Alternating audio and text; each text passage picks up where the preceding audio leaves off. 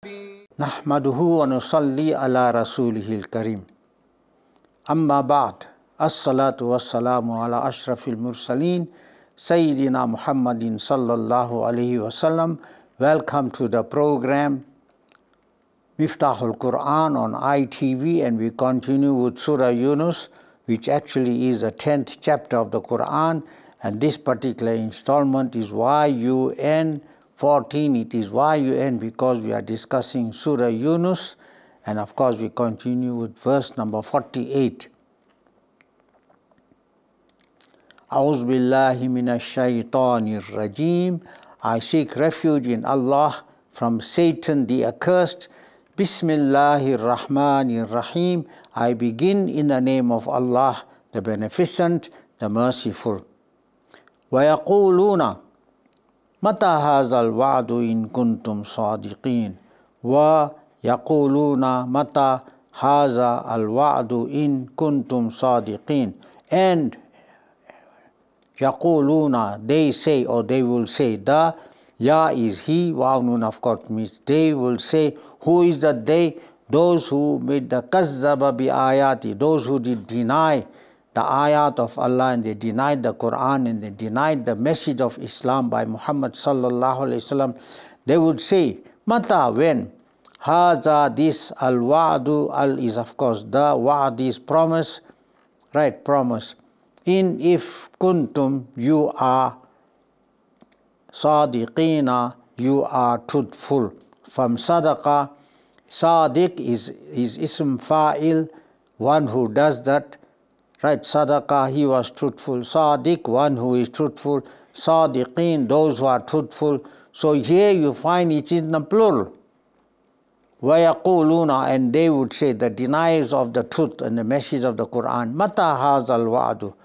Right, that when will this promise be fulfilled? The promise of that you're going to encounter Allah and you are going to be facing Allah on the Yawmul Akhirah, and you are going to be answerable to all your deeds, and more so for وَكَذَّبُوا بِآيَاتِنَا, that for denying and rejecting the signs and the message of Allah subhanahu wa ta'ala. And in kuntum sadiqin, if you are truthful, notice now this is in the plural. Kuntum, you are, that is you, the whole Muslim Ummah, all those who are trying to give the message of the Quran. If you are truthful, when? Tell us, when is this great day that you are saying we're going to encounter Allah, the Yawmul Akhirah?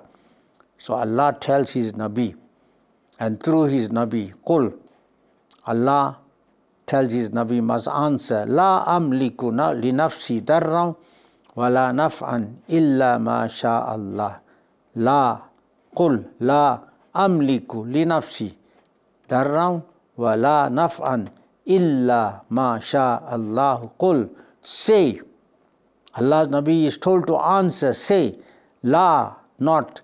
Amliku. You see, malaka yamliku, like malika, malaka yamliku, like daraba yadribu, amala. Right, amliku means I. Take the ya out. Yamliku, amliku, I control. Li nafsi, li is 2 or 4. Nafsi is self, myself. Li nafsi, I do not control for myself. Darran, darran is any harm, actually is indefinite article. And we know whenever you write the 2 fatha, the law is that you must put an alif there. Wa and la, not naf'an, right, any harm or a harm. Illa, except ma, what, sha'a means desired, Allahu, right. So Allah is telling His Nabi that these people who are challenging you and say, when is the day going to come that I'm going to be face to face on the Yawm al-Qiyamah? Say, I, Qul la amliku li nafsi darran wa la nafan. Say, I do not control for my own self, that Allah's Nabi, this is a very important thing. I do not control for myself any harm and nor any desire. And especially those who ask for Nabi sallallahu alayhi wasallam to do this and forgive my sin and do this, do that. Note what Allah has told His Nabi to say, that I do not control for myself any harm and nor any benefits. How can I do something for you? Illa ma sha Allah. Except that what Allah desired. Now you must remember, when Allah desires according to the law of Allah, Allah has got a law for everything. وَلِكُلِّ شَيْءٍ لَقَدْ جَعَلَ اللَّهُ لِكُلِّ شَيْءٍ قَدَرًا, that Allah has made the law for everything. Now this question of Masha Allah, it doesn't mean to say Allah will just desire out of the blue He want to do this. No. What is Masha Allah means? According to the laws of Allah. Because if you look at Surah, what you call Al Imran, chapter 3, verse number 5, Allah says, Huwallazi yusawwirukum fil arhami kaifa yasha.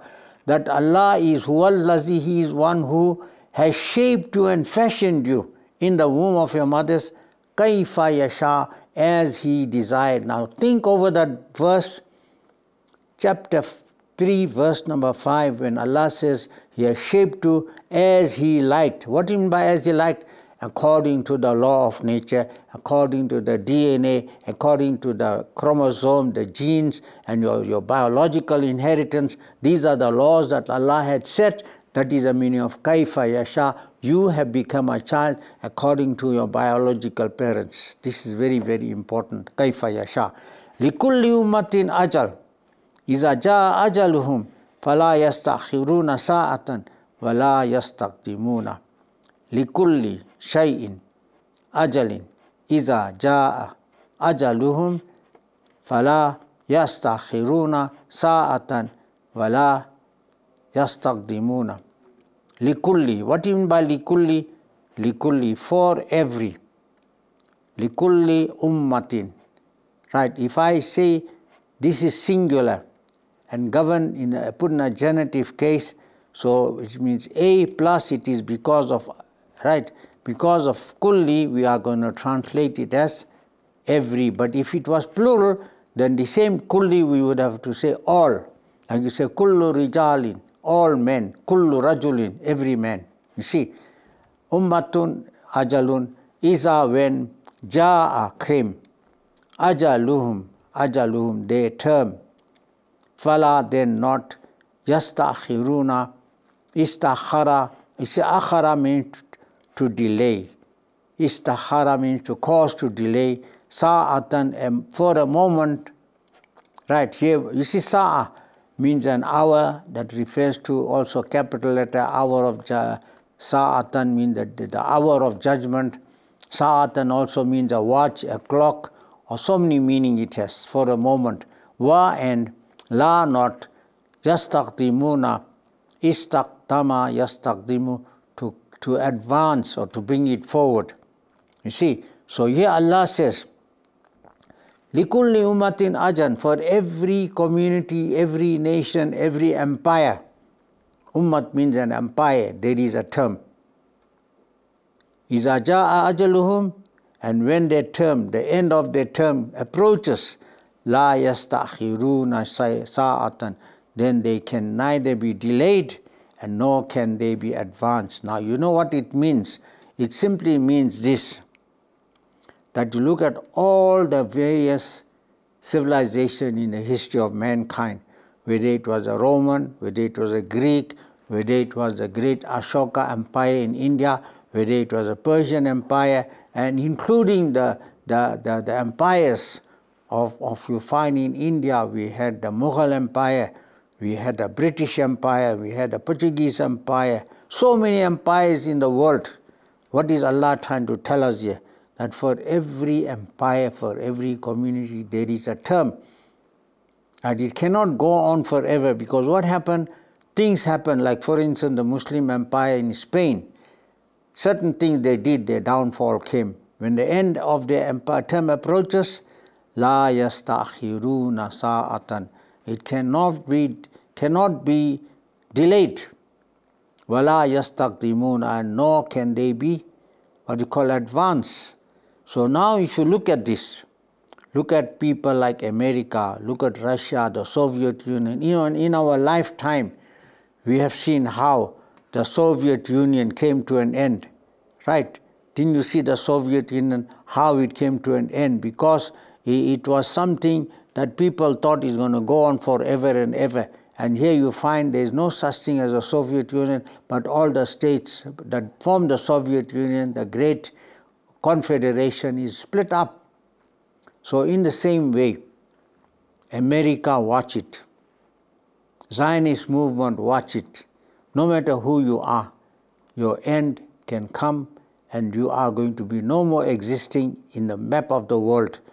And so this is what Allah subhanahu wa ta'ala want to tell us, that you are not going to go on.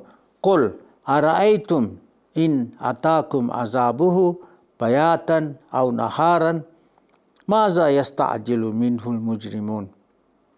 So Allah, قُلْ, say, أَرَأَيْتُمْ إِنْ أَتَاكُمْ عَذَابُهُ بَيَاتًا أَوْ نَهَارًا مَاذَا يَسْتَعْجِلُ مِنْهُ الْمُجْرِمُونَ. And of course, God's got a sign that we have to go for a short break, and inshallah after the short break we shall continue on this very, very important topic that we are discussing on ITV's program Miftahul Quran, also known as Key to the Quran. And of course we are dealing with Surah Yunus, which is the 10th chapter of the Quran, and inshallah after the break we shall continue with verse number 50.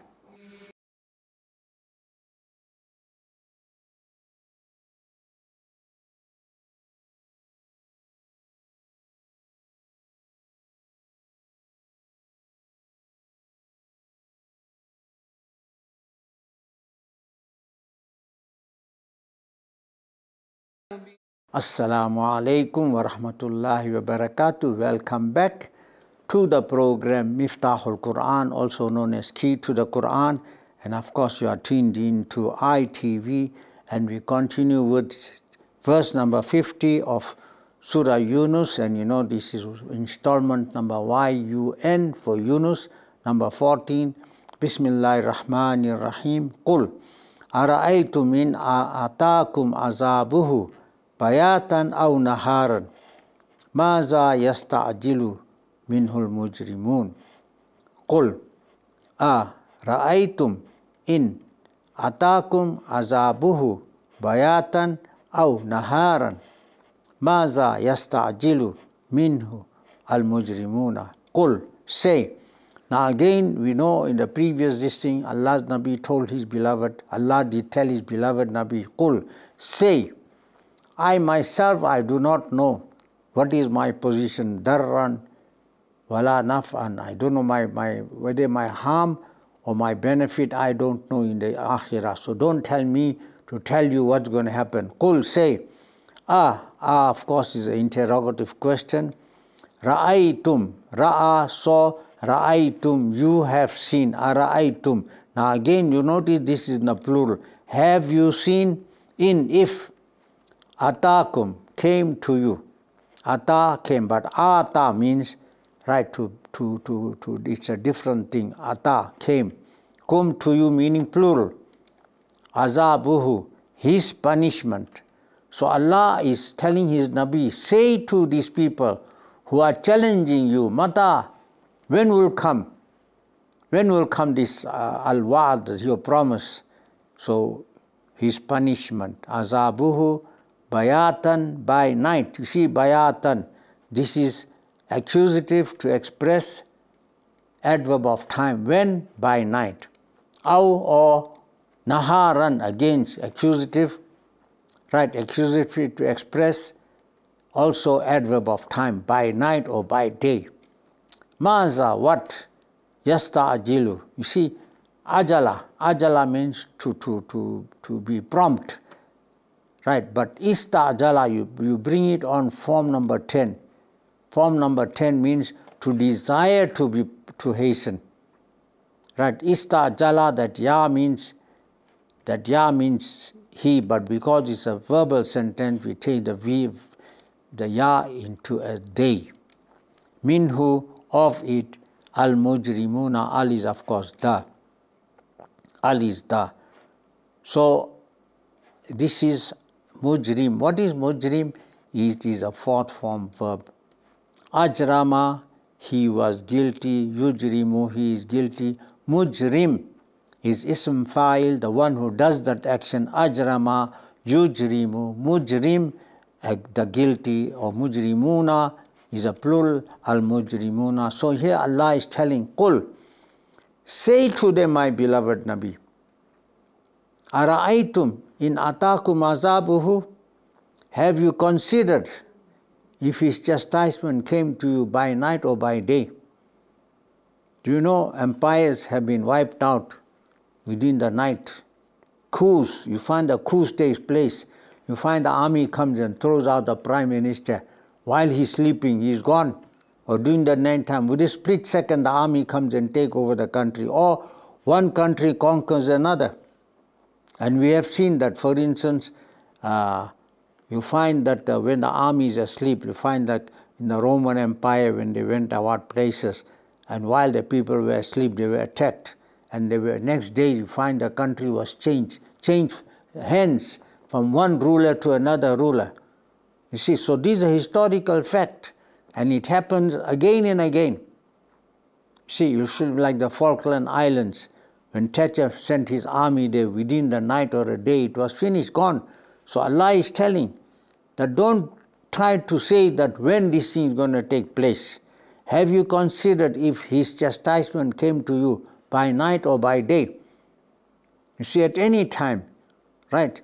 Maza yasta'jilu minhul mujrimun. What would the guilty desire to hasten of it? Why do you want to hasten it? You see, ista'jala. Why do you want to hasten the last day or the Yawm al-Qiyamah or your encounter with your Lord? Why do you want to hasten it? Because you know for a fact things happen within a split second, bayatan, during the moment of a night, aw naharan, or during the day. So Allah can show you whenever He wants to. As Allah says that likulli qawmin, for every nation there is a term, iza jaa ajaluhum. When the term ends, overnight it can change. Ownership or power goes from one person to another. Asumma iza ma waqa amantum bihi al-ana waqad kuntum bihi tasta'jiluna. Summa iza ma waqa amantum bihi al-ana waqad kuntum bihi tasta'jiluna. Is interrogative, Allah. You remember, there is, in the Quran we do not have question mark, but there are words, what you call or sometimes you say hal, like hal ataka hadithul ghasha, or sometimes we have words that introduce question, man, ma, right, maza, aina. These are words that introduce. So therefore, in the Quran we do not have, but of course modern literature they use a question mark. Asumma, thereafter. Allah says, is it thereafter? Isa, when? Ma, what? Waqa'a, to take place. You see, you say waqia. Yeah, waqia was this incident. Right. It comes to pass. What comes to pass? That is, if you see now the last day is approaching, you want to know when you are going to encounter your Allah, you're going to say that, you know what, now I can see that the day has come, the Yawmul Akhirah has come, or the day when we are going to go and meet our Lord, we are going to encounter our Lord, we're going to be face to face with Him. It is coming to pass.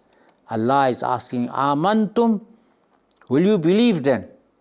Will you say, okay, I'm believing, bihi, in it? Al-ana, oh, now, you say, now. Wa, and qad, verily, kuntum, what is kana, he was, kuntum, you were. Kuntum, you were, bihi, with it, tasta'jiluna. You see, as I told you, this is form number 10. Ista'jala, yasta'jilu, right, tasta'jiluna, that is you desire to hasten. Right, so what Allah is telling us here? Allah is telling us, Asumma, iza ma waqa amantum bihi, that if thereafter, whenever it comes to pass, you believe in it, to say that all of a sudden you are living in the world and you see that things are happening, and Allah is coming, and the things are happening. We can see before us that the day world is coming to an end, and we have to, what we have to do, we have to get ready for it. And as we are getting ready for it, and Allah is asking, Waka amantum bihi, will you believe in it?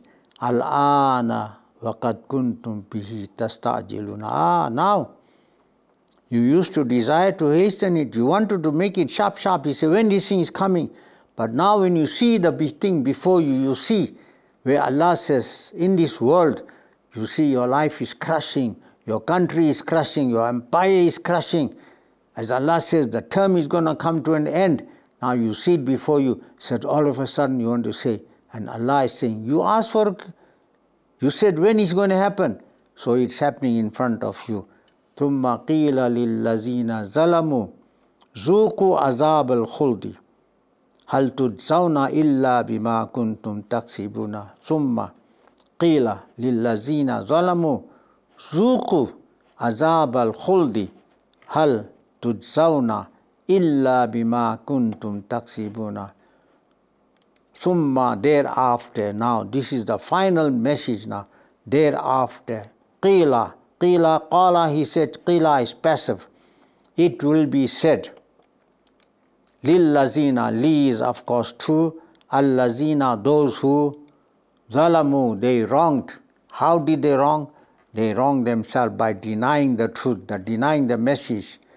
Zuku, you see zuku is like, we call it kana, and it is kawana kunu, kawama kumu, kawala kulu, zawaka zuku. It's a command, but in the plural, right? The waw alif means it plural. So it taste. Taste what? You see, taste what? Ask the question what?